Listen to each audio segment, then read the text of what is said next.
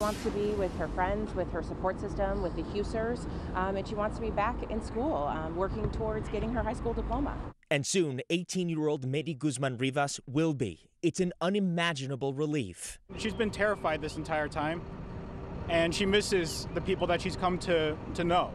And so being able to assist her and get her out of there is fantastic. After nearly 4.5 months at an Immigration and Customs Enforcement detention center downstate, Guzman Rivas, a senior at Crystal Lake Central High School, will be headed back to the community that's rallying to help her. When she found out that her case had been reopened and that she was going to get a bond hearing, she was the happiest I've seen her in literally since the moment I saw her in October. Guzman Rivas was granted bond today after being arrested by deportation officers back in October of last year.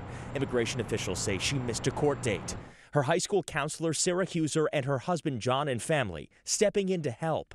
People need to help other people. They'll be hosting Guzman Rivas in their home indefinitely as her case works through the asylum process.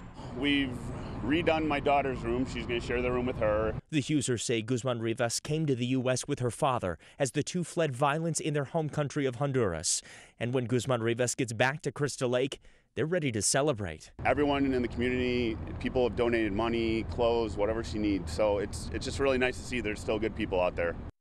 They're really stepping up there. ICE needs a 24-hour notification of bond before they're going to release a prisoner. So they're going to have to transport her from Pulaski County.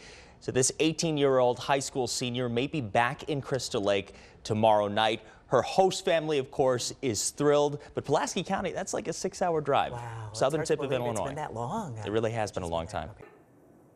Hey, if you like that video, be sure to subscribe to our ABC7 Chicago YouTube channel.